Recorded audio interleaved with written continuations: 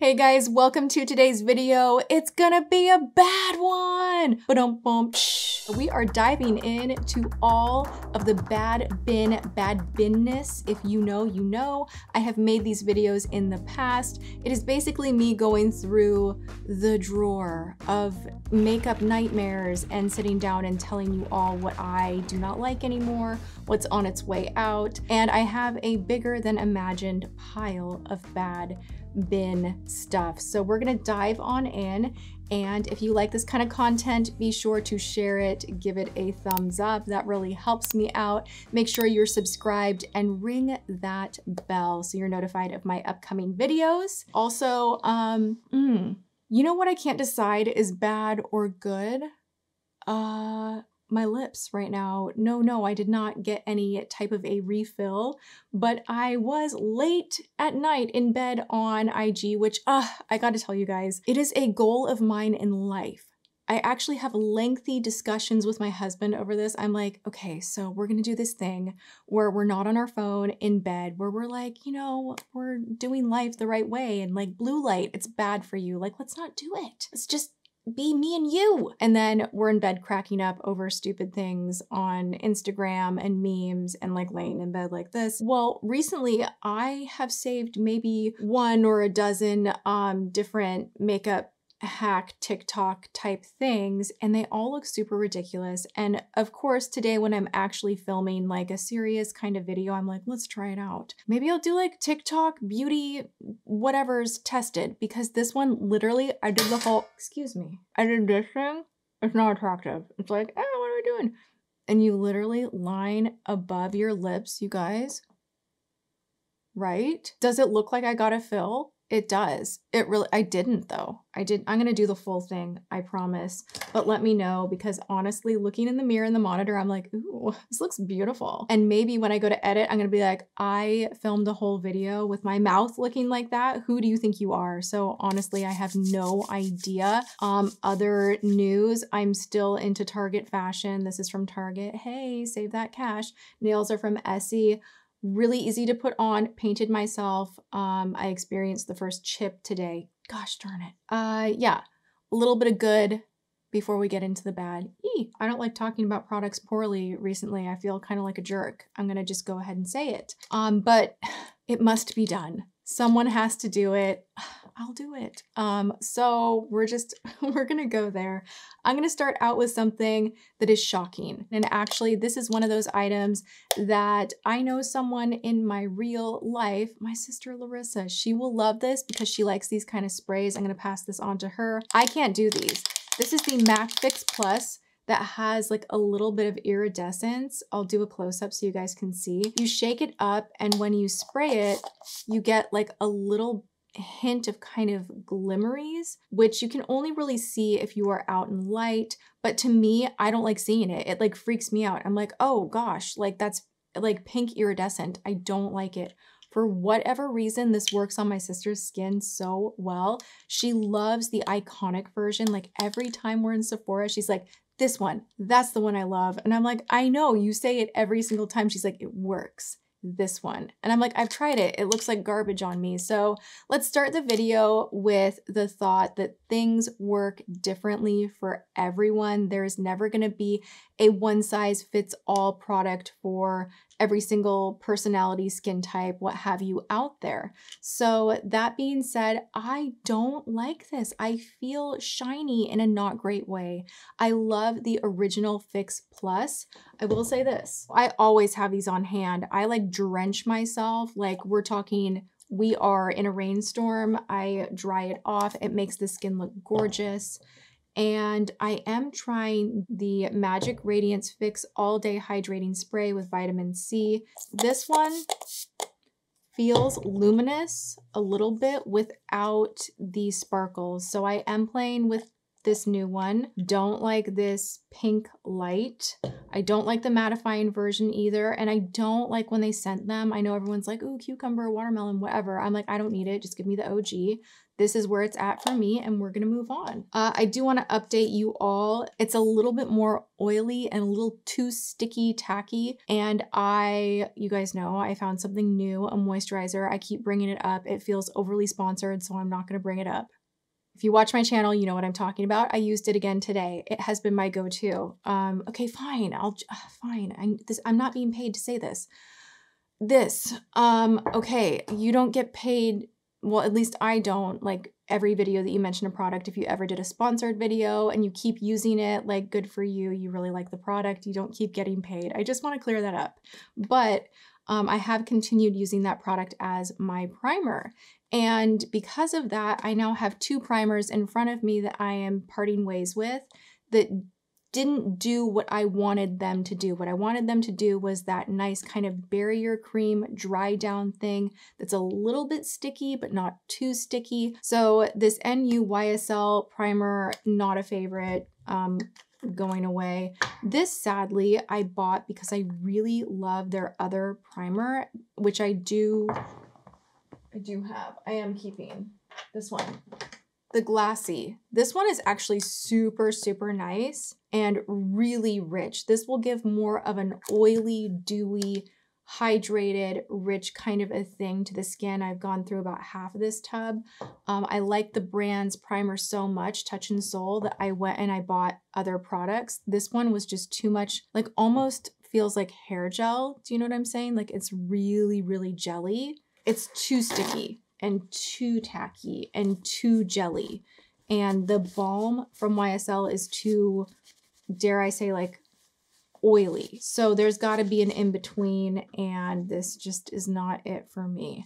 All right, speaking of oily, greasy, balmy, I am parting ways with this Tower 28. I really wanted to like this. I really, really wanted to be that girl with like the slick highlight, and I don't wear this kind of makeup all day, every day of the week. I actually really love an undone look right now where you're not wearing much makeup at all. I love that look. I think it's really effortless and messy and pretty. Just a little mascara, a little brow, and then like some shine on the face. This did not get it done. The Danessa Merix, that one I like better. This just was not for me. It did not compete. It just literally was a little too waxy. And then I also want to share, I had been trying out this Almay pen eyeliner, and as much as I want to think that the tip, like the ball tip right here, would be helpful, it actually absolutely is not. So passing on that one. Oh my gosh, why would I buy this? 101 YSL. This is their tattooage line, which I love. However, this will crinklify your lips. The metallic in here, I keep buying these. I've bought like 2 of them and I'm like, the red one is going to be different. Guess what? It's not different. I don't like it. The original #1, I think, like literally #1 is #1. The rest of them have never done what that one does for me. It's the only one I like, and that's that. I recently purchased the Tint Couture Eyewear Concealer from Givenchy. I was just kind of like, you know, I need a new concealer. I want to find something that I fall in love with, like Shape Tape. I am aching for that, like, really, like, wow, amazing concealer kind of a thing. So I've been trying more high-end products, and this is ridiculous. The wand itself is super weird. It's just like a puffy, weird shaped wand, and it almost scratches you. The product itself, like, it's hard to get the product evenly out. Like, I'm putting it on kind of how I would under my eye, and do you see how it just like bald patches you? It's just a weird puffy consistency. It creases. It's a little balmy and over waxy in my opinion, and this was a really hard pass. Sorry so much to Givenchy. I love a lot of your makeup. This one was not it for me. Why am I getting rid of this one? This is pretty. Sometimes like I put things in the pile and I'm like, what? Why would I get rid of this? This is beautiful. No, you're staying. Okay. I also recently tried the Bounce Soft Focus Gemstone Setting Powder from Beauty Blender. Now, I have long loved not just beauty blenders, but the Beauty Blender Bounce Foundation, you guys know for a while I was like, it's not fragranced, it's good ingredients, it wears all day, it doesn't crease, it gives great coverage, it doesn't look cakey. And now that I'm saying all of those things out loud, I'm like, I really need to go and purchase new because I did love that foundation so much. I went and bought this powder just because I, in my head, was like, well, I like their face products. This is probably great. And this is shiny. I was shocked. I used it on a day when I was like, I'm gonna bake. And I looked in the mirror and I was like, oh my gosh, what did you just do? This is not appropriate for baking, in my opinion. It is super reflective and shiny. Like, I don't know if you can see that it has that kind of like finishing powder type of a feeling to it. It is a finishing powder, in my opinion, not a setting powder. And I probably should have read more reviews, but I was just like, oh, it's a powder. It's a setting powder. It's in, you know, buff. This looks good. And it was just a really bad makeup day. And I already have other setting powders that I love. Hourglass Ambient powders are my go-to if I want like a little bit of like creaminess on the skin. This just didn't cut it. Random. Let's hear all about it. This is from Codily. My sister and I were both like in an in-depth conversation about this product. I bought it, she bought it, neither of us knew that the other bought it, and we were both complaining about the same thing, that we were super surprised by the scent. Codily has a very specific scent to their products, and it's just fresh smelling, bordering on, not perfumey, but like a bouquet floral kind of a thing. Like, it's very bright and just sweet and floral, fresh. Sweet, fresh, floral, bright. Beautiful fragrance in all of their products. I love this line so much. The tea tree oil scent in here is so overpowering. Like, oh my gosh, eucalyptus. I'm in a steam shower. And when you put this on, and then you put on like your vanilla perfume or whatever fragrance you wear, you're getting kind of like a clash of both. And as much as I like this product and I like a good natural deodorant, I have to tell you guys, unless you like smelling like eucalyptus tea tree, don't buy this. Like, just don't. It's a great formula. It works, but I'm just like, oh my gosh, I can't even with that clash. Like, I just cannot. I can't. It's the grossest, like, ugh. Like, can you imagine you're like tobacco vanilla, like mystery woman, and you're like, and with a hint of eucalyptus. It just does not work. It does not work. The one that I'm still loving, PS, that does work with a lot of my fragrances is the, I don't know what you're called, number 4. Oh my gosh, it smells so good. Why do I get kind of grossed out? Like I'm smelling like something I put on my underarms. I need to stop. Okay. I have a couple more for you. Super random. This is a waterproof eyeliner from Givenchy. I know I'm kind of beating up on Givenchy right now. This just is a weird color in my opinion. I don't know why. It just looks super strange on my eyes and I never wore it. So there's no big like, and I hate it. It's just, I didn't like it. I promise you there are products from this range that I absolutely adore. I feel like I've beat up on them a little bit recently and I haven't meant to. I love their night cream. It has like this almost banana fresh fragrance. I got a Try Me pack and it included this thermal cleansing balm, purchased it myself. I don't know. It didn't do a good job taking off my makeup. So I'm in the market for a good balm cleanser that comes in like a tub. What are you guys into? Have you tried anything recently that's newer, that has advanced skincare technology that you're loving? Let me know in the comments. I used to super love Elemis. I actually really liked Estee Lauder's cleansing balm, Clinique had a cleansing balm. I don't know why. Those are two brands I don't really purchase a lot from. But I'm like, off the top of my head, I'm like, who had a good, Eve Lom has a good cleansing balm. This just, no, it just didn't take my makeup off and then left like this kind of waxy film, and it would freak me out. Like, it's not coming off. I'd wash my face. That waxy film would still be there and it would be just too intense. Like, you could just almost scrape your nail on the skin and feel like it's there. And I just did not like that. So that had to go. Oh, this breaks my heart. I feel like I'm betraying a friend, even though we're not friends. I've never talked to Natasha Denona like on the phone or like hung out or anything. Like, we've DM'd, but I love her line. I love her products. That is no secret. She is in so many favorites. I've done many dedicated videos. I have so much respect for her as a product developer and an artist. This, to me, was one of the few palettes she's done that just did not do it for me. It did not get me excited. I was a little confused by this. I'm not gonna lie. I bought it myself at Sephora, and the product itself individually, like the shadows are good. They're not bad. How pretty is that? It's just the flow of the palette itself and the harsh red undertone was just not very flattering on me the couple of times that I reached for it.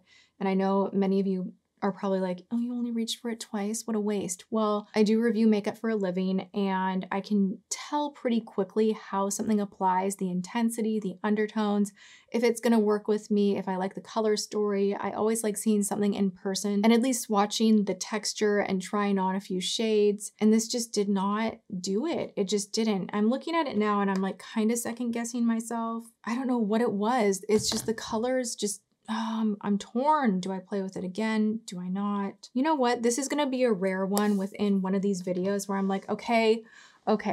I'm guessing that there are a few of you out there that are like, yeah, it kind of didn't like dazzle me, but Tati, give it another try. So you convinced me. I'm gonna give it another try, but it wasn't my favorite. And to be honest, I haven't seen a palette recently that made me go, oh, wow, I am excited. I'm checking the mail. I want to put this on right now. I have not had that in a hot minute, and it makes me a little sad.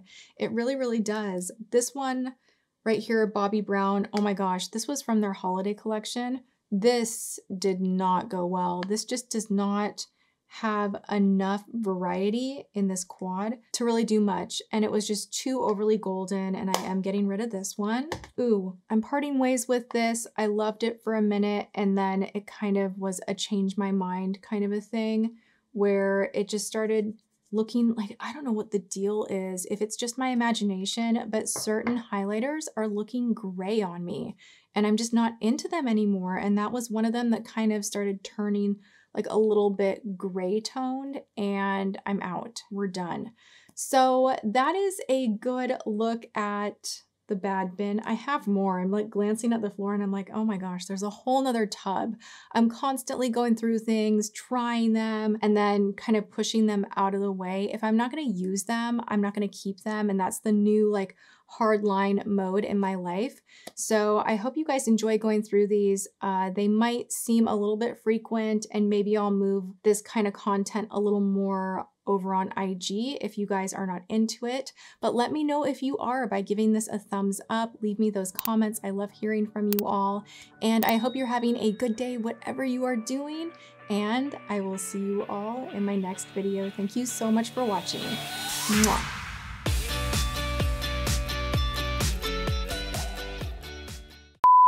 Okay. Did I leave my drawer open the whole time? Ah, Tati.